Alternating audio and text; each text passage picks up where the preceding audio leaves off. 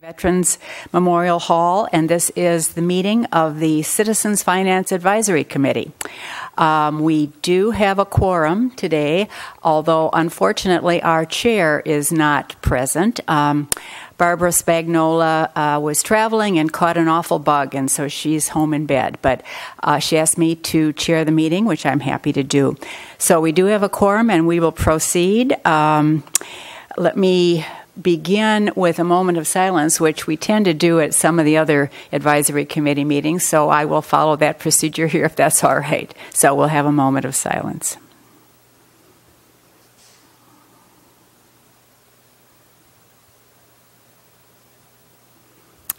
Thank you. Do any of the committee members have any announcements today?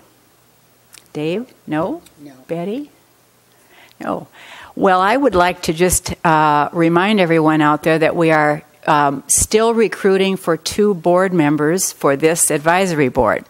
So, Brooke, can you tell us when the final date will be now? I know we've extended the deadline, but... It's been extended, but I'm not sure what the new deadline is okay, yet. We haven't put out a new notice.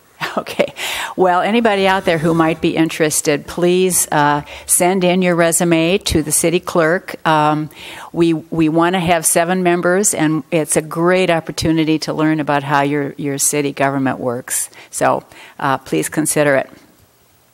I do not see any members of the public, so I will open and close public comment. And we will first ask for approval of the minutes of the April 19th meeting. Has everybody had a chance to look them over? Yes. Yes. Okay. I recommend that we adopt or approve the minutes. You have to use your mic. I forget the mic all the time. Sorry. I move that we approve the minutes of the last meeting. Thank you, Betty. Is there a second? Second. Okay. All in favor? Aye. Aye. Opposed? No. Okay. We were expecting today to have Rob Livick here from the Public Works Department, who is going to give us an update on the San Luis Obispo County Council of Governments Transportation Plan. That will be on the ballot in November, hopefully. So we will postpone that presentation until he gets here, but we will move on to progress update on the public-friendly budget. And we have a subcommittee, and both subcommittee members are here. So if you would like to just kind of update us, and then perhaps we can have a short discussion about it. I've collected some examples of budget summary documents and actually budget documents, adopted budget documents from other cities. I went back to the city I used to work for, City of Santa Rosa, because that's who I'm most familiar with, and obtained copies of theirs, and also looked at some different cities that were on par population-wise, staffing-wise with Morro Bay. Healdsburg was one of them, which is also near Santa Rosa, and City of Placerville. So I collected those documents and attached them to an email with a few of my own comments and sent them to Ms. Slayton. I see we have one of the emails forwarded. The other one I sent out yesterday. I don't think that's been forwarded yet. So those items were printed, and I believe that they're available for distribution to the members. This packet is the one that I sent out. I sent these attached in an email on Sunday. That was my first email, and then the second email I sent yesterday, and that actually had some budget. Yes, I did documents. Distribute that. Okay, I didn't see it in the. It should be. I sent it out to the entire committee today. Okay. It went out just a little bit before I forwarded that. Okay, I'll double check. Okay. And did that with the purpose of. Hopefully the committee members and Councilmember Hetty can review them, and we can get the conversation started on what form and content of public-friendly budget documents would be appropriate for Morro Bay. Okay. I did actually take a look at some of the documents that were forwarded, and I thought it was really a great start. there's no need to really reinvent the wheel, and I think we have a lot of good ideas from these documents. I would like to maybe talk a little bit, if we could, here, because I know we have a subcommittee, and I know you will be meeting shortly, but maybe we could talk about what we would like to see and some reactions to what we've had a chance to look at in a budget-friendly document. Anybody have any comments that they would like to start with? I have been talking to some people, just community people and things like that, and asked them what would they like to see in terms of a document. And everybody says, I don't want to know everything, but I want to know the big things, and what's going on and where the savings plans are and what future strategic plans you may have to be added to the budget so that you have a better picture. Their biggest comment was that they're finally glad to see something that is going to go in the direction of giving them some idea of how the money is spent and where the majority of the money comes from, because they get the impression that all the money is coming from property taxes, which may be, but we have so many other things going on too, and about the savings for the sewer plant, et cetera. But the problem is they don't want it to be too big, and they don't want it to be too small, because that sounds like a fairy tale to have it just right. But anyway, that's what they've been talking about. And a lot of these things, I don't know how they were presented in these documents that we're getting samples of, where, how they were presented. So it'd be nice to know how they were presented when they were originally were given out. Dave, do you have any thoughts? The budget summary, there's basically, from what I could find on the web, there were two types of documents. There's a budget summary, and then there's the budget itself. Some of the longer budget documents, like the adopted budget that City of Morro Bay publishes and puts on the web, some of those actually had a budget summary built into them to start with. Right. So as you're looking through it, instead of looking at long tables of numbers from multiple fiscal years, they're using pie charts and bar charts and simple, easy to read tables to explain where the sources of revenue are, how the money is allocated to the various departments. Capital improvement projects are covered in some of these to some degree. They vary in length from 2 pages. One that I was impressed with was the City of Gilroy. They have a budget summary document that's 13 pages long, and it has a lot of information in it. And it's really tailored towards the citizens more than it is the council or the staff. So they obviously put a lot of time and effort into that. Walnut Creek, we've seen that example before, their budget story, very detailed, a lot of production work going into that. So it ranges. As far as what we put into our document, if we're going to do a budget summary document, then that's, in my mind, that's the question. What the 3 questions are: what's the form of the document going to be? What's the content going to be? And how is it going to be presented to the public? So that's what is yet to be determined, obviously, so we need to talk about that.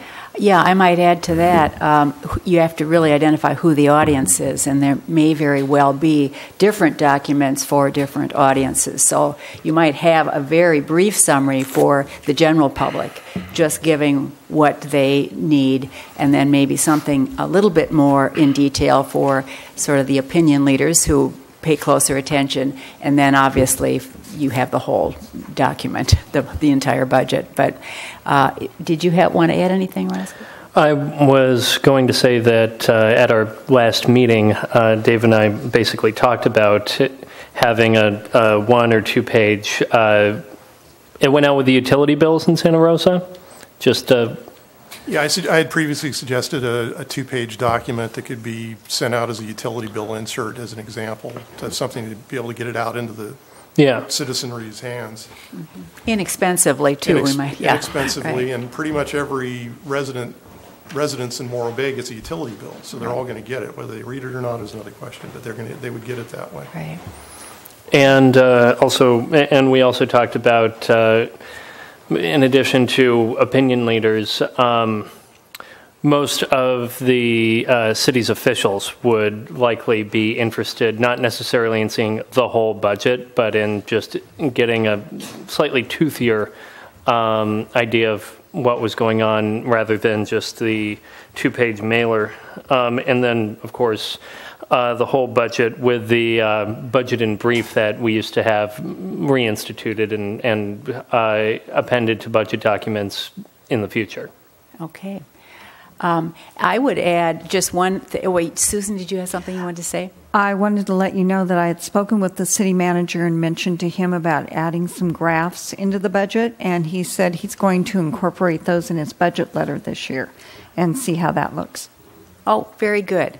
The one thing that I wanted to just add to this discussion, and then maybe we can just follow up with how we're going to proceed on this issue, is in looking at what you provided us, I really liked San Luis Obispo, the city, for putting in the goals, the city goals, as a part of the budget document and actually showing how much money was being allocated to achieve each of those goals. So I thought that was a very helpful and useful addition, in addition to where the money comes from and how it's spent. Yeah, getting back to this distribution and how we see it, are we thinking also of just doing it one time? Because I think sometimes when we get something and we only see it one time, we never remember it again. And I think we need to see how we would do a follow-up of the budget information, because I know in fact, I think it was my colleague here that mentioned that we should probably have the budget at every meeting, a little thing to tell you, budget in brief for this month, we're talking about such and such, so that we keep it ongoing, because I think a lot of people like the ideas and they look really good, but if they don't get the push every time to look at it or to think about it, they're going to forget it, and then when something happens, they say, oh, where did that come from? Well, one of the things that happened with the graphs and the budget in brief was I kind of introduced it at a time of change when we had a city manager departing, interim city manager, new city manager, and so now we're trying to resurrect some of that. But we only had the graphs in there for 1 year, and then the next year things just kind of changed. So I'm hoping, because the new city manager is very interested in developing a document that does appeal to the public, the ideas that come from the committee will be something he'll be very interested in. Okay. We at one time talked about having a workshop, which would allow us to have a working session, because one of the challenges for this group is that because of its size, we can't really meet together and get our hands dirty and really start getting into the details of it and looking at alternatives and talking about it. So is that a possibility, Susan, that we could do? And if so, do you know when would be a good time for that? I had suggested possibly July. Okay. Only because June is such a busy month with the budget wrap-up, end-of-year wrap-up. July would be great. And any time that you want to do it, that the committee can find a time they're available, I'll find you a room where you can meet. And okay, and we can get some kind of public notice out. Yes. Okay, well, let's plan that. I think I know that Barbara has also expressed an interest in doing that, and it would allow us to really get into it, I think, in more than we can do in a meeting like this, so that'd be great. Good. Well, then we will, and you two will continue meeting. Oh, yes. And you now have some input from the rest of us, so we will look forward to having a public workshop on it. Thank you. And I see Mr. Livick is here, and so we will move now to item B1, which is to get a report on the San Luis Obispo Council of Governments Transportation Plan, which I know that Barb Spagnola had seen a presentation of it, and I also did with the Public Works Advisory Board. So it's coming up, and it's of interest to people. So thank you for being here. Thank you very much, Madam Chair. Committee members, didn't get the electronics going, so we won't have it on the screen, but I'll give you an overview of the San Luis Obispo Council of Governments, what we're calling self-help county status. So this was a presentation that SLOCOG made to both the City Council and the Public Works Advisory Board last month, and it is regarding becoming another one of the counties in California that has a local sales tax initiative dedicated to transportation. Most of the highway funds in this state come from the gas tax, and consumption of gasoline has gone down over the years, and the tax collected has also gone down. There are more fuel-efficient cars on the road, and the total number of gallons consumed peaked in 2004-2005, and has been decreasing ever since. The federal gas tax is fixed at 18.4 cents per gallon, while the state gas tax is adjusted every July 1st, and it was growing up until 2012, and it has declined in 2014 and 2015 from 36 cents a gallon down to 30 cents a gallon. And the gas tax supports a lot more things than just highways, local streets and roads, highway safety, maintenance, rehabilitation. One of the newest, biggest bites that's taking a bite out of the sales tax is the payback on the state transportation bond, the debt from 2006, and that's about $1 billion every year that goes to that. Like we said, the funding is in steep decline. There's no legislative fix in sight. There doesn't seem to be agreement in the legislature or the governor's office.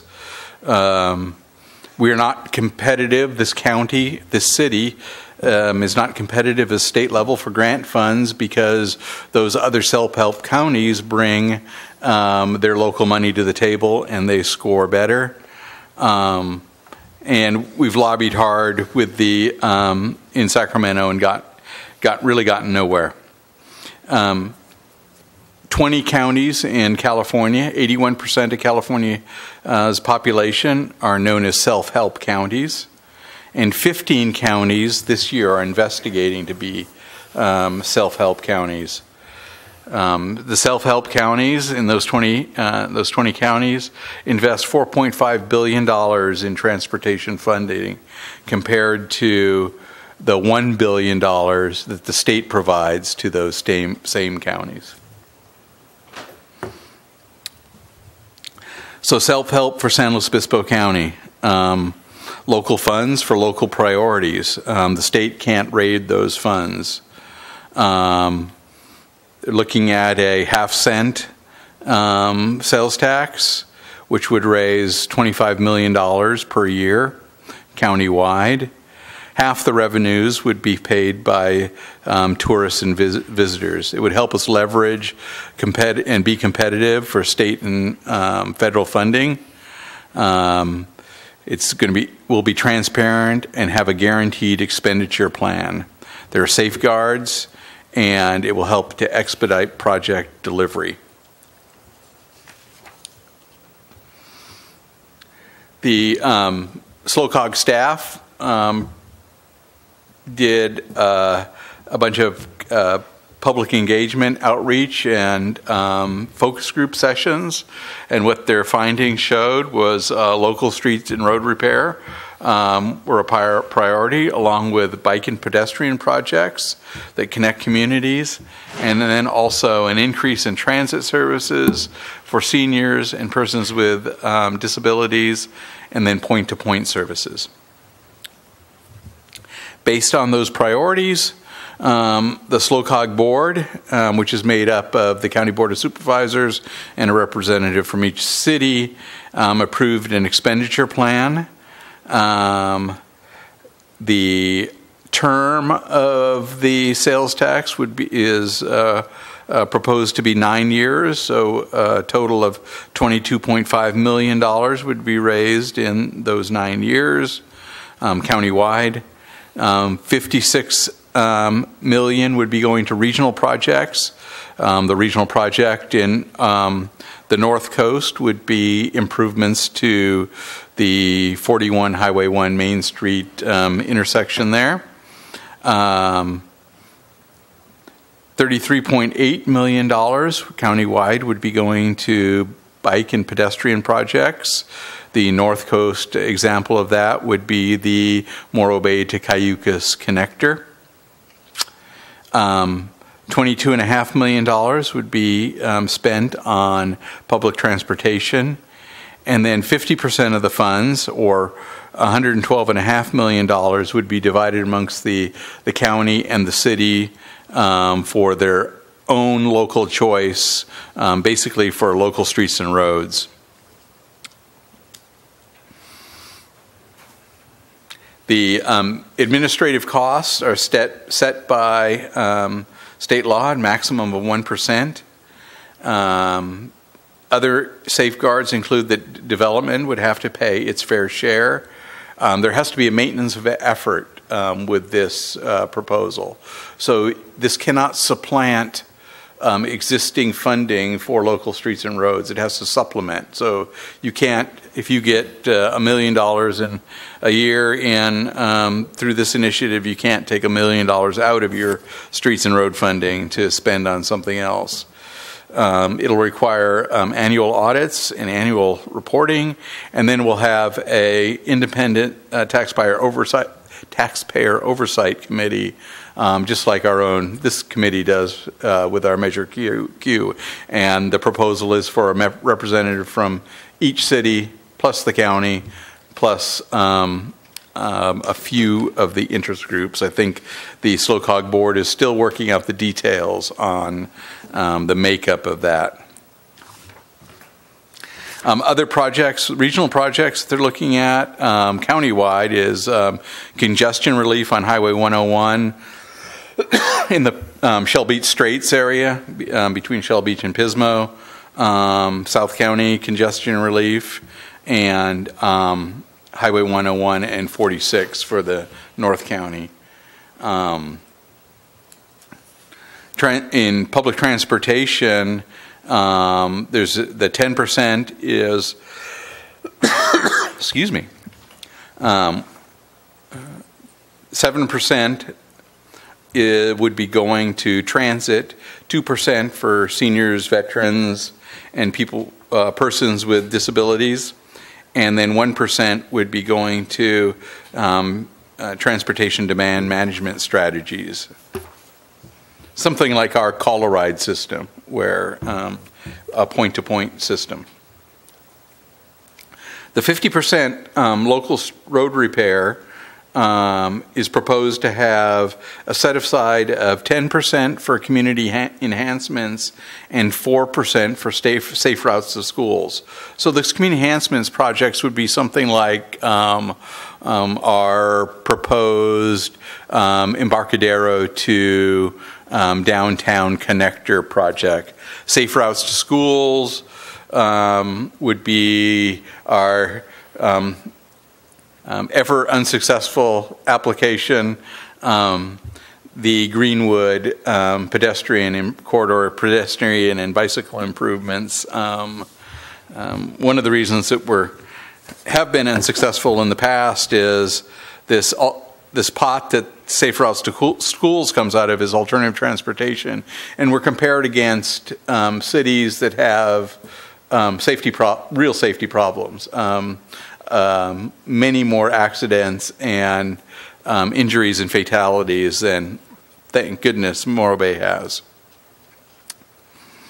So what does this mean for Morro Bay? It means an additional 573,668.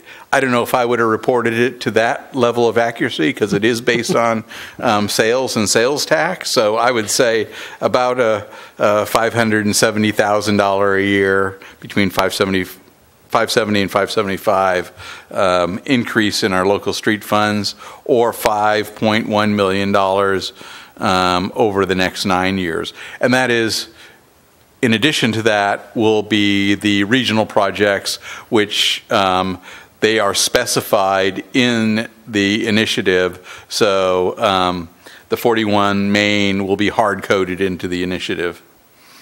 And like I said, other projects could be the downtown Embarcadero connection and street and road maintenance, of course, Harbor Walk extension, and the Morro Bay Cayucas Trail. The next steps, some of them have already taken place. There was a SLOCOG board meeting on May 4th to move this project further along, which the SLOCOG board did approve on a 10-to-1 and 1 absentee vote. June the 1st, SLOCOG board will approve the plan to send out to jurisdictions for our final approval. So they're looking for all of the jurisdictions to approve this project plan. July the 13th, it will go back to the SLOCOG board to adopt the plan and ordinance and call for the election. And July 19th, the County Board of Supervisors would place it on the November 16 ballot.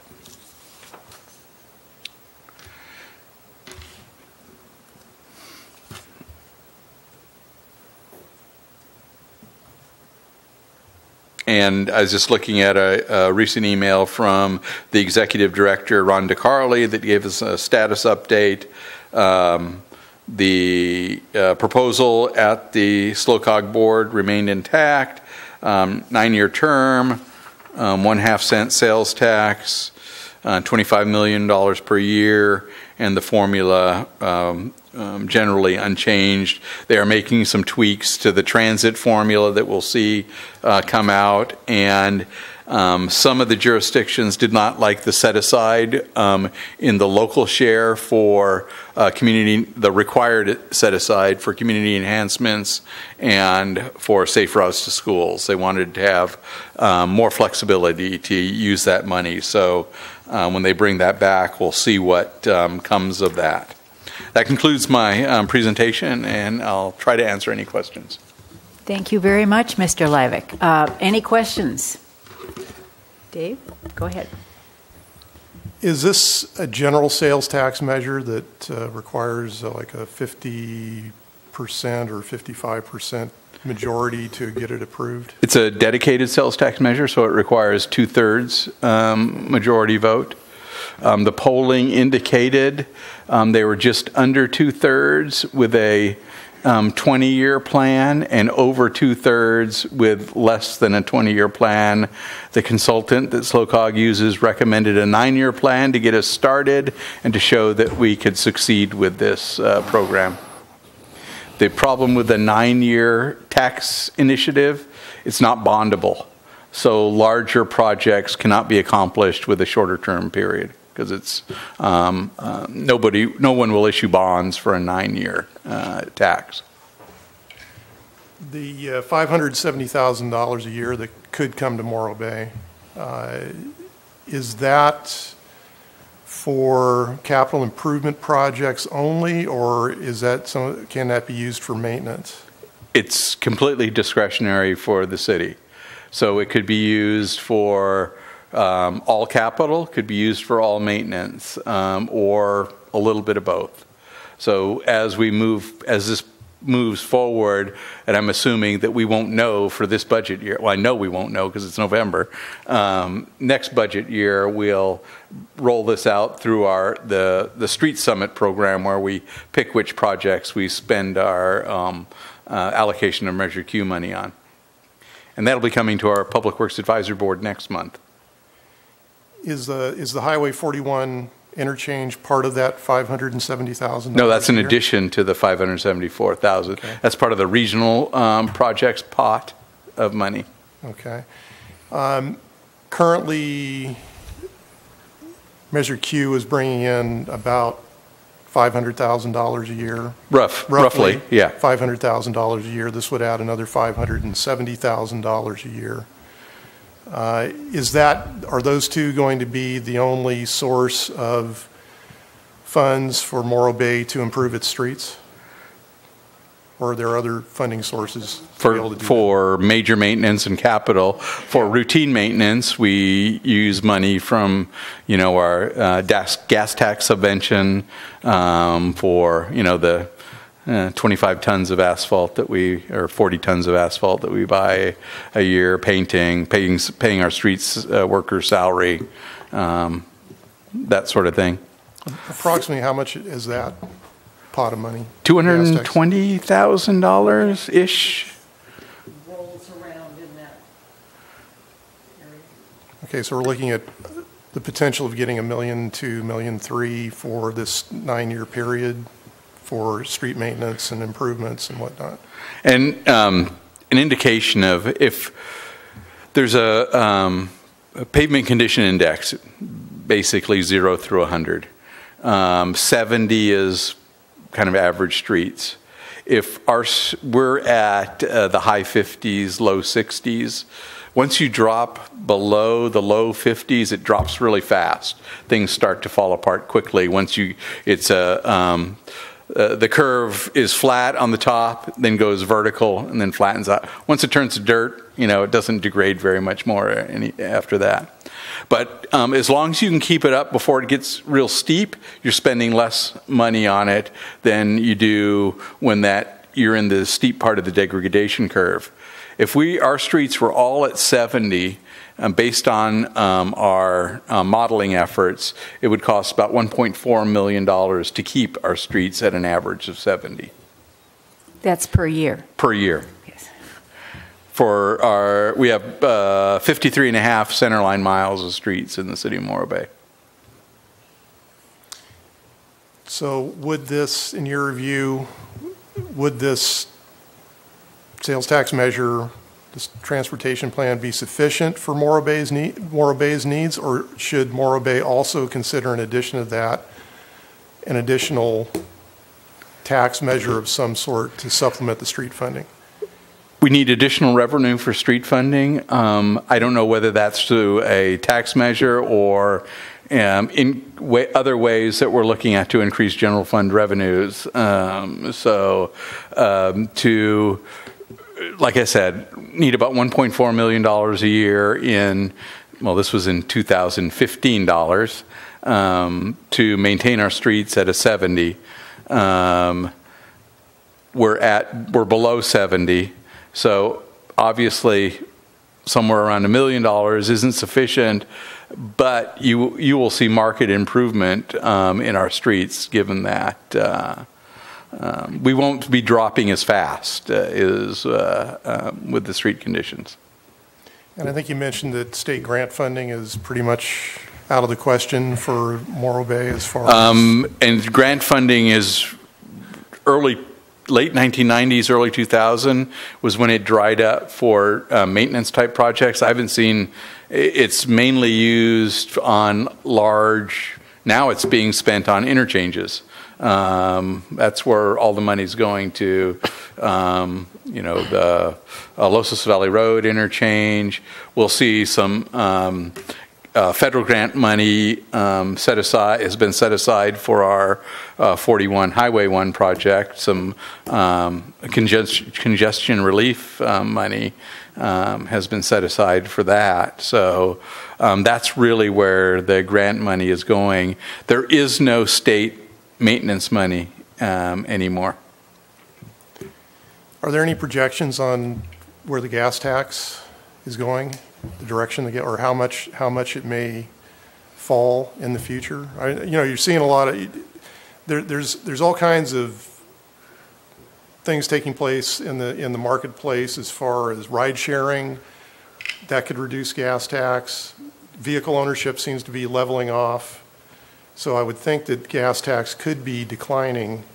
And fuel mileage increases, federally mandated fuel mileage increases. Yeah, reducing that. So, is there any projections as far as where that's going? I don't know what the numbers are, but I would say it's going down.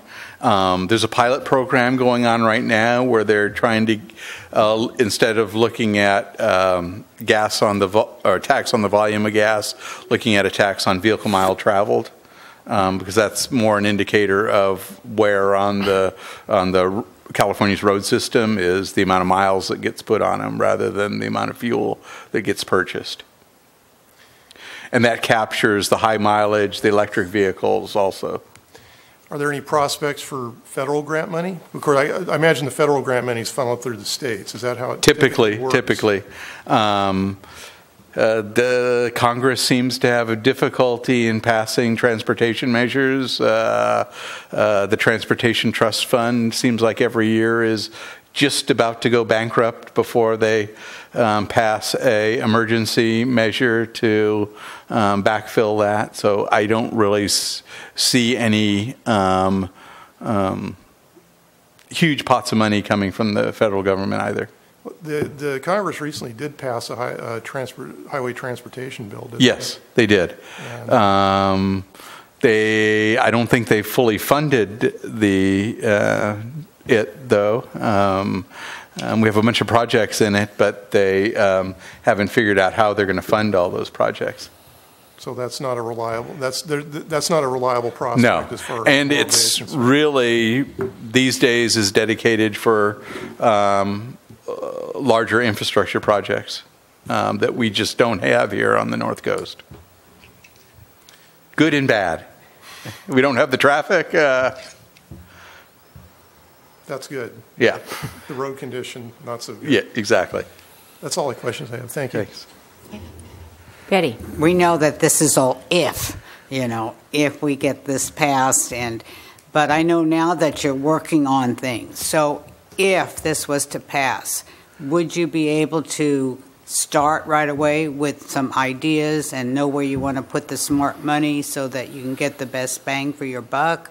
Or how do you approach that if? So we use a model to determine which streets should be and what treatment technique should be used on each streets. And it's the theory behind the model is pavement preservation. So nobody likes to hear this when I say it, but I'm going to say it anyway. It's best to keep the best streets good rather than throwing a lot of money at the streets that have already kind of gone bad. So keep the best streets good, do safety repairs on the streets, so pothole patching, but no slurring, no triple layer Cape Seal, no thin overlays on those streets that are pretty bad until they've gone completely bad, and then you've gotten all the value that you can out of them, and it makes sense to reconstruct them at that point in time.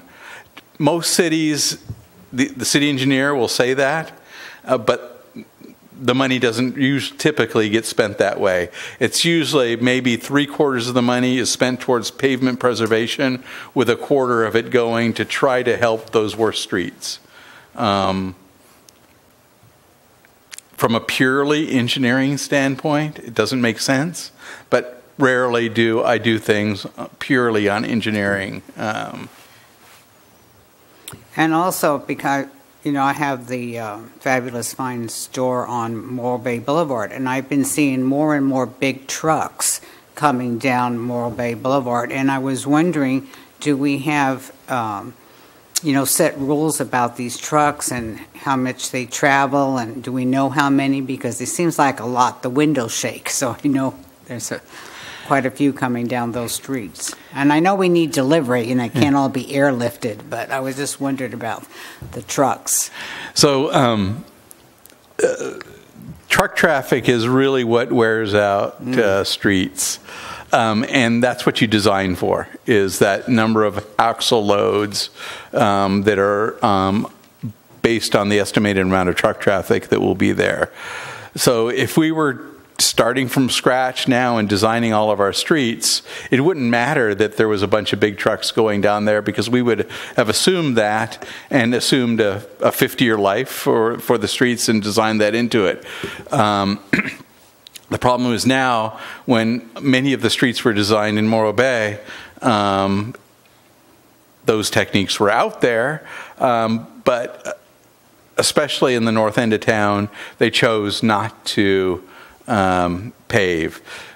Luckily, downtown and the south end of town, the underlying soil is very sandy, and it's very forgiving for street construction. That's why you see the condition of the streets in the south end much better. It's not that they're that much better constructed. It's the underlying soil material is a better base for the streets. And so, yes, truck traffic does cause problems, but a modern designed pavement section should withstand that traffic load. Morro Bay Boulevard does currently have a modern pavement section in it. 4 years ago, we did a grind and reconstruction project on Morro Bay Boulevard, so it has sufficient asphalt depth there to withstand that traffic. And then my other question is on some of these places that have, like you said, just dirt and you're not doing much to maintain them. Is there any provision where these homeowners, to protect their property there, they could have a nonprofit, or do they ever do that in a city where they could have a certain area that would be maintained by the homeowners themselves? Typically, due to liabilities with street pavement, people get hurt lifting heavy things, and if they're working on public streets, the city could also be liable. So typically you don't do a volunteer street paving program. We do still do safety related repairs and pothole patching, skin patching on those streets that have gone bad. We have to maintain that because many of our streets are also our walking surfaces. So we can't have the asphalt piled up in the street. So use the, if people are listening out there and they have their favorite pothole, use the service request on our webpage or use the My Morro Bay app, snap a picture of it. It gets in our queue, and our Matt Bishop, our new streets supervisor, will have his crews out there in probably a matter of days or maybe a week and be patching potholes. Well, I wasn't thinking that they would be doing it themselves, but they would have an association that collected money and then would get that hired to do, whether they do it through the city by paying, somebody to come out and do that through the city or something like that. Because first of all, I don't know if they really want to do it and how much it would take or anything like that. But short of making the street private, that's what I was thinking. So some communities in this county have done that. Cambria has special assessments on some streets where they will assess it's a voluntary little assessment district. They come in and form that. And I used to work for the county, and that was one of my programs, doing these special assessments. And it was real hit and miss which streets did, but it is in the realm of possibilities to do. Roscoe. Remind me again, the $570,000 a year, that's including state funding, which we would become competitive for if this was passed or not? The $573,000 would just be the additional sales tax money. Okay. That would help us leverage additional state funding. So we could use a portion of that, let's say, to match a grant. If you can provide a local match, you have skin in the game, you look better on those grant applications. My question is, could the increased state funding bring us up to that 1.4 million a year number that we need for street maintenance? Highly unlikely. The state money probably will never be used for maintenance again. Okay. I would say it'd be used for more of capital projects and capacity improvements. That was it. Thank you. I'd like to just follow up on Betty's idea here. Is this something that we could add to the street summit as at least mentioning as a possibility for some of the streets that are in such terrible repair, especially if the citizens were willing to contribute some money and maybe the city would give a match so that we could deal with some of those bad streets? Is that a possibility? I can resurrect my notes on that and bring that forward at the street summit as a way. Generally, it's not very popular. Well, I'm sure. Yeah. But this committee has also looked at ways to try to get our streets in better repair. And it is an issue that the citizens are dealing with and faced with. And we know that we're not meeting need. And it would be really nice if at least we could get up to the $1.4 million a year in revenue. Whether it's finding some money in the general fund, any extra money that we take in that we haven't committed to create a fund for streets specifically so that the citizens can see it's a priority, that we really are trying. That's my little take on it. I've been harping about streets now for a long time and have become known as the street lady, but not lady of the streets, but street lady.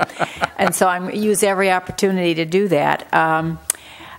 The only other question I had about this is if you are familiar at all with how they intend to run this campaign with the citizens, the sales tax campaign, because Measure D was so successful and they really worked hard at it. And I'm just wondering if you know what Slocum might have in mind. I don't know the details of the campaign, and at some point in time, it has to be taken over by private side, and we can't really play anymore as government officials. So I see.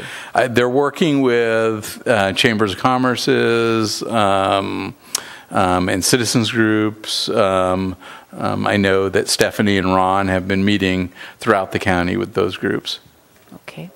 And would you remind everybody again, since we're talking about streets, about the Public Works Advisory Board meeting that will be in June, so it's coming up very soon, and it is an opportunity for the citizens to come out and talk about their street issues. Yeah, so we'll be looking at the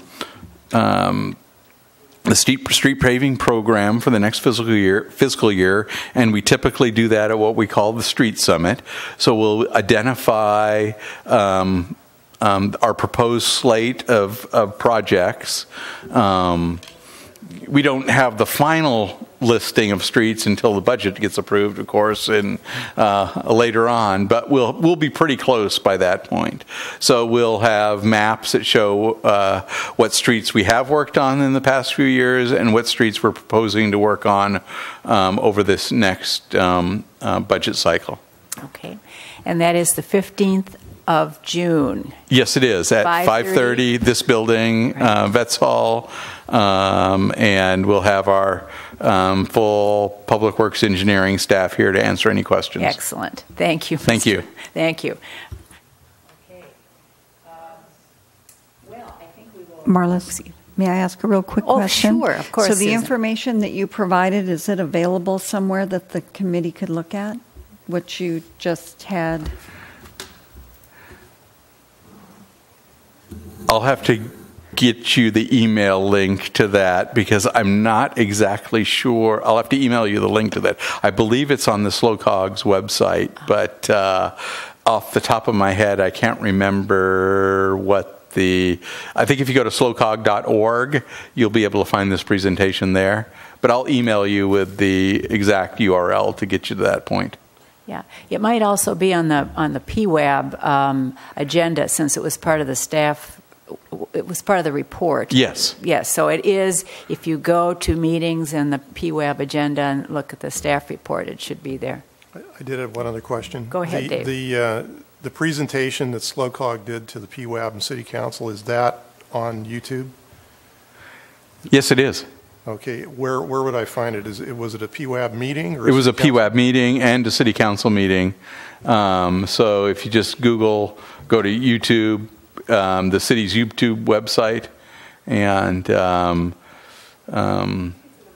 okay, Brooke will send out a link to that. Okay, great. Thank you. Great. Thank you. We really appreciate it. It was very helpful. You're welcome. As I said, we have looked at how to fund street repairs, so it's helpful to know what's going on. Okay, we will move on to, I think Susan is going to tell us about the notification of the upcoming City Council budget session. And we're going to also get the final audit presentation at that time. Is that correct? Yes. So at the 24th, at the May 24th meeting, we're going to have a budget study session that's going to start at 3:30 here in Betts Hall. We are additionally at the regular council meeting, the auditor will be here. So if you arrive early, I'm sure that you can corral him and ask him some of your particular interest questions that you might like him to address in his presentation. And then we have a second budget session, if needed, and that's going to be on May 31st, again, here in Betts Hall at 4 o'clock. Okay. And will there be documents available ahead of time for these meetings? A staff report and... There will be a staff report. I believe the city manager right now is finishing up his budget letter, and we will get the draft budget out for council. So we've got kind of a little deadline going on where we need to get that to them sooner than later. Right. Okay.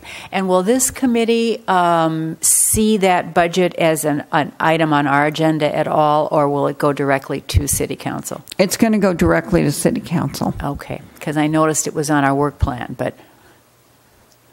Yeah, unfortunately, with the timing of the committee meeting and the timing of delivery of the draft budget to the council, it's not possible for us to give it to you.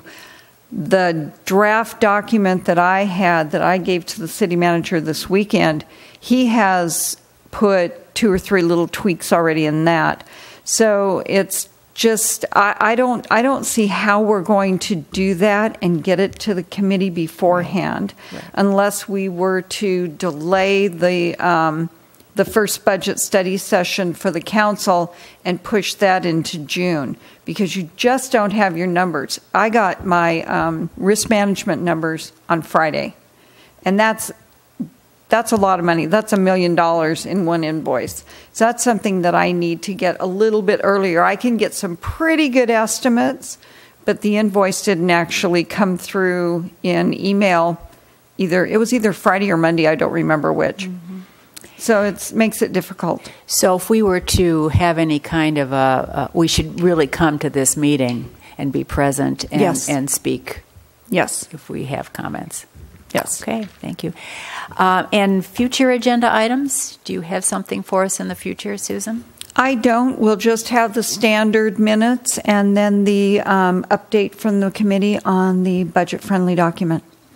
So it's anything else that the committee may want to bring forward. Okay. I was thinking about, last meeting we were talking about contracts, and we were talking about the legal contracts and how many there was and everything. And I meant to ask, it came in my dream at 2 o'clock in the morning, is which ones of those contracts are, how would they determine that they were most likely need a lawyer or expertise, or could there be something that a paralegal could have done or something like that? Was there any breakdown of those types of things? Because you remember that there were situations, you said, between cities that you really felt that they had to have a legal expert on that, but maybe not some of the others, because there was so many. We do have quite a few. It's sometimes you need another attorney because our city attorney's office is working on this particular item and we need consultation on that because the city audit firm is working on it, they can't provide. So we have to go to an outside attorney and get guidance. Generally speaking, I would say that we would have very little that a paralegal could pick up and do. The majority of the items, when we find an attorney, we're looking at water rights, we're looking at employment issues, and we're looking at, of course, just general legal questions. I don't think that I don't really know items. I don't know that there's ever been any kind of a study done to see if there were items that could go to a paralegal as opposed to an attorney. I know our attorney office does utilize staff that are not attorneys. And in one in particular that I just worked with recently had to do with a official statement language. And the person that worked with me on that was more of a finance person as opposed to an attorney. And he helped me. Of course, their rates are lower. So our attorney firm does have a good mix of other people, and they do bring those other people in if they can.